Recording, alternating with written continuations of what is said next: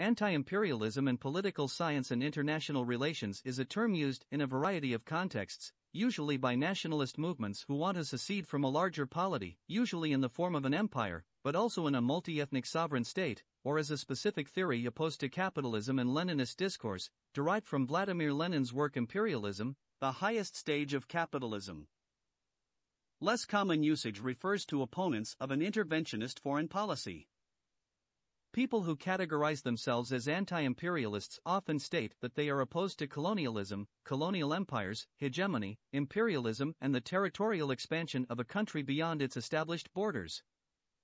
The phrase gained a wide currency after the Second World War and at the onset of the Cold War as political movements in colonies of European powers promoted national sovereignty. Some anti-imperialist groups who opposed the United States supported the power of the Soviet Union, while in some Marxist schools, such as Maoism, this was criticized as social imperialism. In the late 1870s, the term imperialism was introduced to the English language by opponents of the aggressively imperial policies of British Prime Minister Benjamin Disraeli, 1874–1880.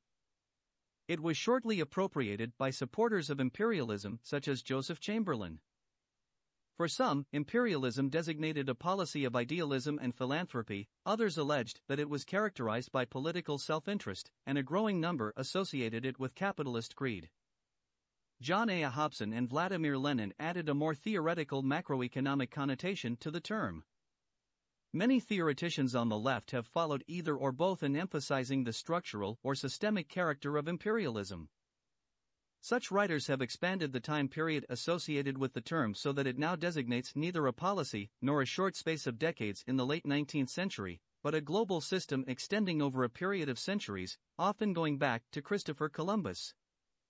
As the application of the term has expanded, its meaning has shifted along 5 distinct but often parallel axes: the moral, the economic, the systemic, the cultural, and the temporal.